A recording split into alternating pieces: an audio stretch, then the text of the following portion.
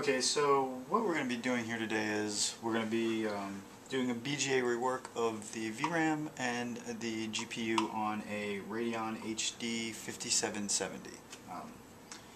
Why would you want to do this, you ask? Well, let's say you turn on your computer and you notice that, wow, I have all these vertical stripes on the screen and I can't see anything. Or you can only boot into your computer with safe mode. Or you notice the BIOS loading screen, instead of seeing the hard drive name, you see a bunch of question marks, weird characters all displaying. Any one of those symptoms would be a good sign that it's time to rework the BGA of your graphics card.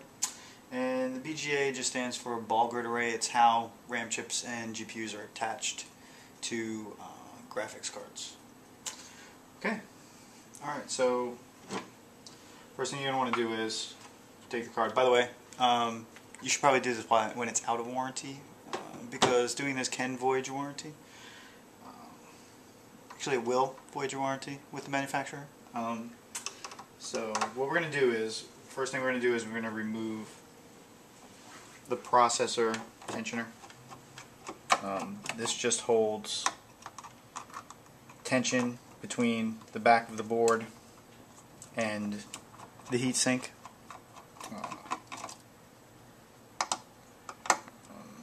Different cards will have a different position, but most configurations will be like 4 screws and a tensioner, which is just a piece of aluminum.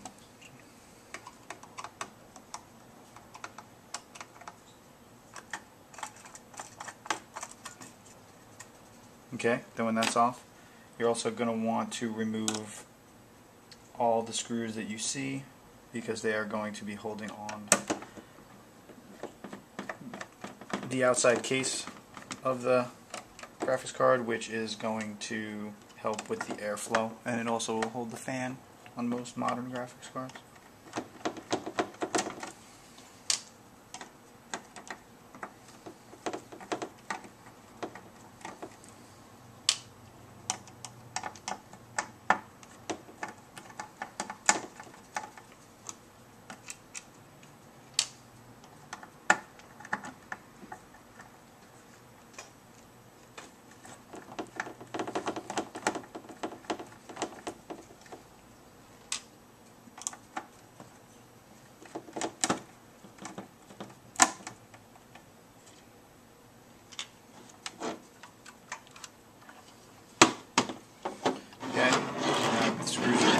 We're just going to lift up the casing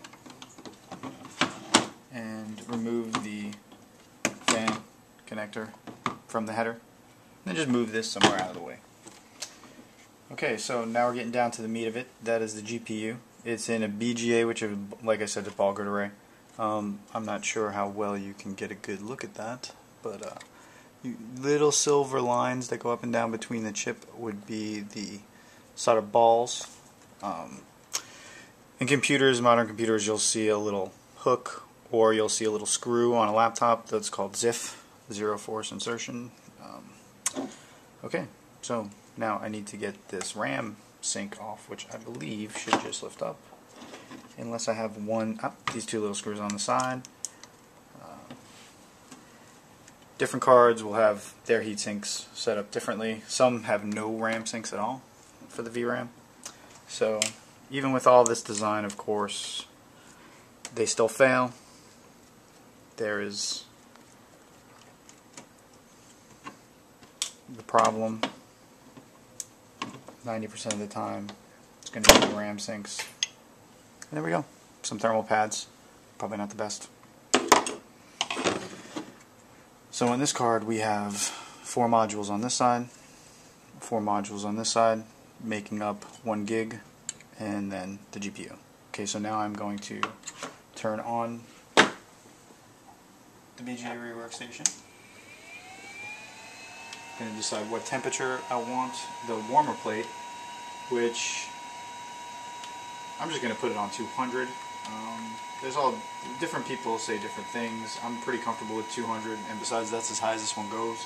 If I had an IR pre-warming plate, I would probably put it at about 212. but it's close enough. When you start, lower isn't always better, but usually 225 for these types of cards works really well. If it's been worked once and you're not really wanting to reball it at this time, you could raise it. I am comfortable because I have my timing down to do it around 245, but we'll go 250. This is the PCB brackets. We're just going to go ahead and figure out which way will sit best on this. You don't always have to put it in the track. If you can, that's good. But a lot of times it's not going to go correctly, but I am going to check and see how we can get this in. Okay. So today, yes, this particular card does fit in. Now when I flip it to do the 4 chips on the bottom, it's not going to go in there like that. But for right now it will. One of the most important things you can use when doing this is going to be your flux. I am using Kester. It's a no-clean flux. It's 951. You can get it anywhere. Get big bottles, little bottles, eBay, wherever. This will clean the flux. It will also prepare it for when you heat it to be reconstituted. Get rid of any micro cracks. As an applicator, you don't have to be all too worried about everywhere that it's going, as long as you're putting it on both sides. And then you get it here. And when you see, you can squeeze very slowly, you'll see it come out the other side.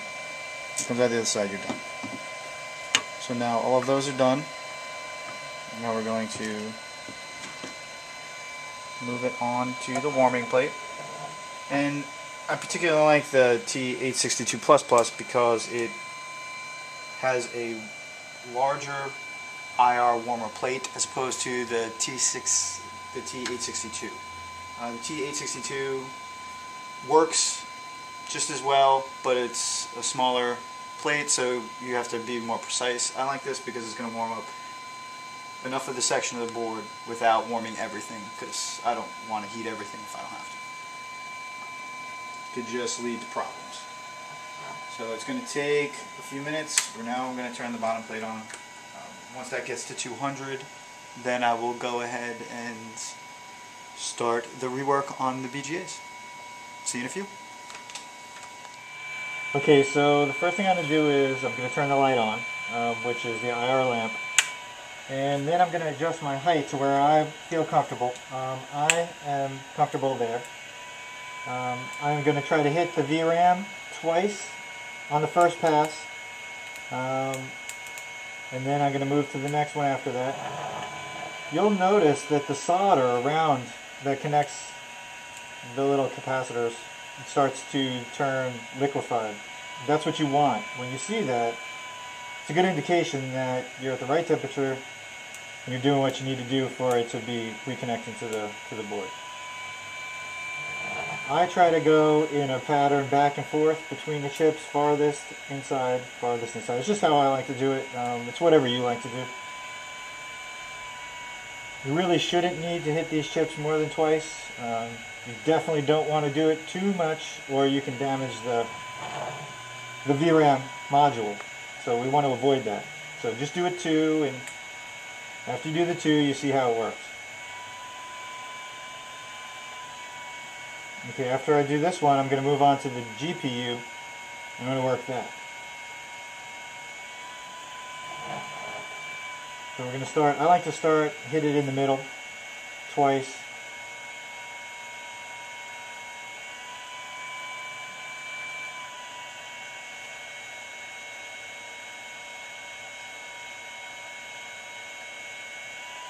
Then I'm going to go to the corners.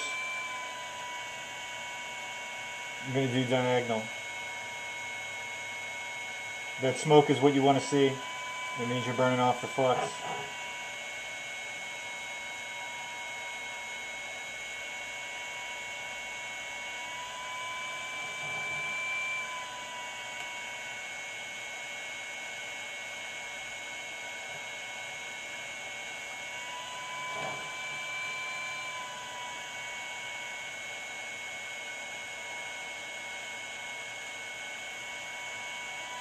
Do the corners one more time. And then I'm going to go in an S motion, opposite ways, repeat that for a few passes.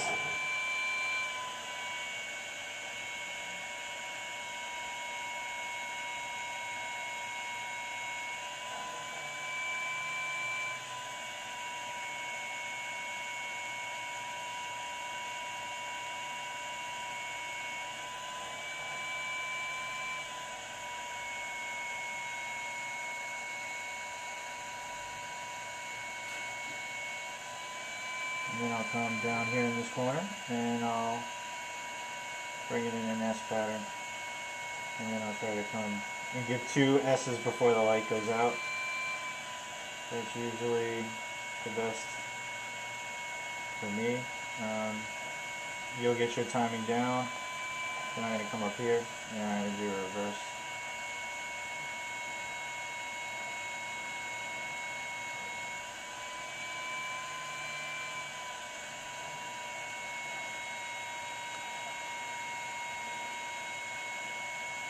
And I just go in a circle a couple times. I'm just really trying to make sure that I get even heating. I try not to sit it still too long.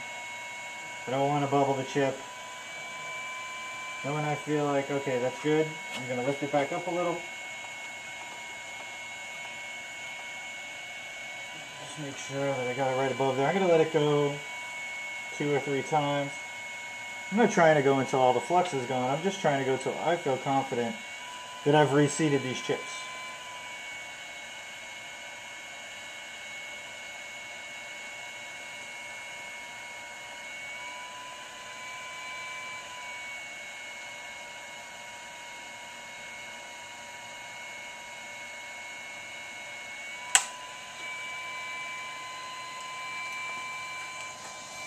Alright, now, I have done hundreds of these type of repairs, at least 1,600 just on HP laptops alone. You just have to do it till you feel confident. My success rate is like 98% on laptops, so I feel like I'm at a point now where I can actually show someone how to do it, and I hope you guys find this informational and you find it useful. I am going to now let it cool down. I'm going to flip it. I'm going to repeat the steps on the other 4 module chips on the opposite side of the board. This works for all kinds of electronics, not just graphics cards, anything that is basically soldered and is a chip these days. So I'll come back in a few minutes and we'll do the other side.